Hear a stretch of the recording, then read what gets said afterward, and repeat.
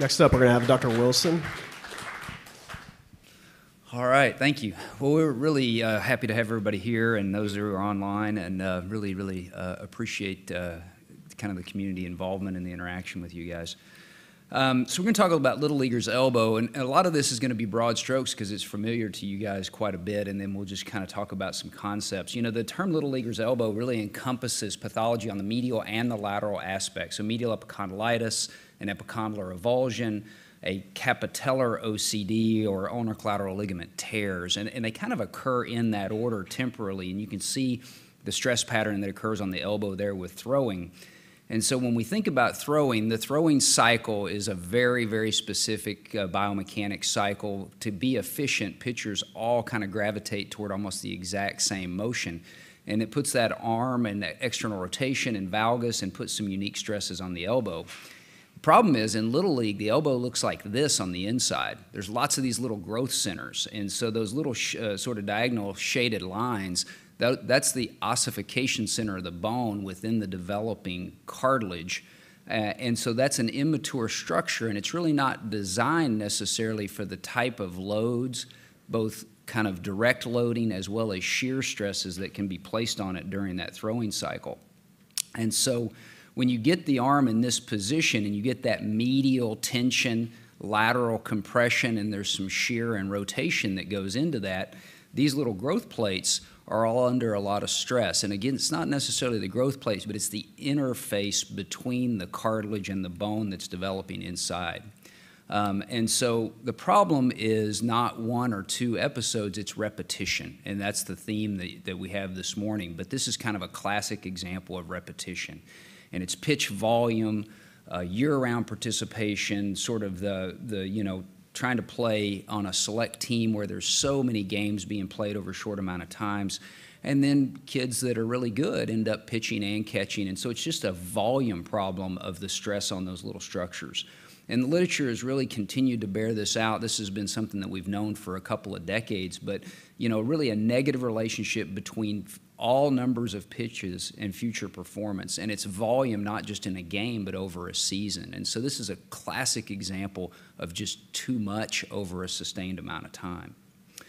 And when kids play at earlier ages, when they play for longer periods, those are positively correlated with some of these injuries that we're talking about. And we see some of these happen, some of these injuries really peak at an age where kids have those really immature structures in their elbow. So it's basically just these forces are across a very immature structure. So the history is really important. You have a loss of velocity that you can look back and talk to families and talk to kids. And so these are things that are really easy to recognize if you're looking for it, if the coaches are looking for it, if parents are informed. So education is really one of the most important things. Looking for loss of velocity and loss of control, those are functional things. As the elbow starts to have problems, the kid may not even know why it's happening. And then the elbow will lose extension, and that's often a silent problem. And kids will, in retrospect, you ask them to say, oh, yeah, it's been a while since my elbow would straighten. I just kind of ignored it a little bit. And then they develop medial pain after throwing. They're fine during the game, and then it hurts later, and then they get pain with throwing. And then sometimes there's a sentinel pop while they're throwing or mechanical symptoms. And it really is kind of occurs temporally in that order from top to bottom. And so what do we see on exam? We see that loss of elbow extension. You look at the elbow of the throwing arm compared to the contralateral side, and it's lost extension. The whole joint is inflamed. There's some synovitis. There's some tension in the flexor musculature, and that causes a flexion contracture. They have medial pain, and that, again, is temporal. At first, it's over the flexor muscles. Then it comes to the medial epicondyle itself, and then the ulnar collateral ligament. And you can exhibit some of that or provocative testing with valgus stress testing on those structures. You can kind of find that point tenderness. When it's epicondylitis, it's in the muscle belly. As it gets to be more of a periosteal or avulsive change, then it goes to the epicondylar insertion. And then kids who have capitellar problems, they just have posterior lateral vague pain and sometimes develop mechanical signs. So beyond the physical exam, again, history, physical exam, we start to sort of, say this is pretty clear. How's your elbow moving? Do you have mechanical symptoms? Do you have a pop? And so sometimes imaging is warranted. We see medial epicondylar avulsive changes on the x-ray. You can see capitellar radiolucency with OCDs. And then, of course, advanced imaging. We can use ultrasound for quite a bit of this, but the gold standard remains MRI to really see not only the ligamentous structures, but also the avulsive changes that can occur. So, overuse, the answer is always rest. Change the pattern, decrease some of the stresses. So we put these kids into forced rests, and then we do scapular and shoulder and forearm strengthening, shoulder stretching. We work on form. We work on throwing limits. Surgery, when needed, we can address the avulsive changes of the medial epicondyle. We can address the capitellar osteochondral problems and ulnar ligament reconstruction. These are big surgeries. They put kids out for quite a while, and most of our literature shows that kids have trouble returning to the same level. So prevention is the key. You really want to look for the problem, right? I mean, it's pretty easy to find if you're looking for it. So kids that get this have a history of a high volume of throwing. They're kids who talk about a previous injury or having arm fatigue at times. And so it's really just asking these kids, training the coaches, working on proper form, working on progressing their mechanics before they try to throw too much or too difficult pitches. This is a concept that just visually is a really nice one to look at. It has to do with your pitching mechanics. Oral Hershiser there on the left was known for great mechanics. He had a long career. And Sandy Koufax on the right had a very, very short, brief, wonderful career, but very short. And you see where their hips are, and you see what that does to their upper body. Many of you are therapists or athletic trainers kind of understand that concept. It puts the shoulder girdle and the elbow in a much less advantageous position. And this is what kids look like when they're young, and as they start to get a little bit better, their rotation and their mechanics change. So that doesn't look very good at all. It looks like it hurts. And that looks a little bit more athletic, and that's what we're looking for. And there's been multiple studies talking about how the lower body affects upper. So for prevention, we work on but not only the form, but on the mechanics and the strengthening with the therapy team. Pitch counts are very important. Again, this is a volume problem. And so you attack the whole problem in terms of how much they're playing on concentrated teams and specialty teams, but also the pitch counts within individual games, and that's been shown to be critically important. So we put them at forced rest. We want to rehab them, strength and stretch.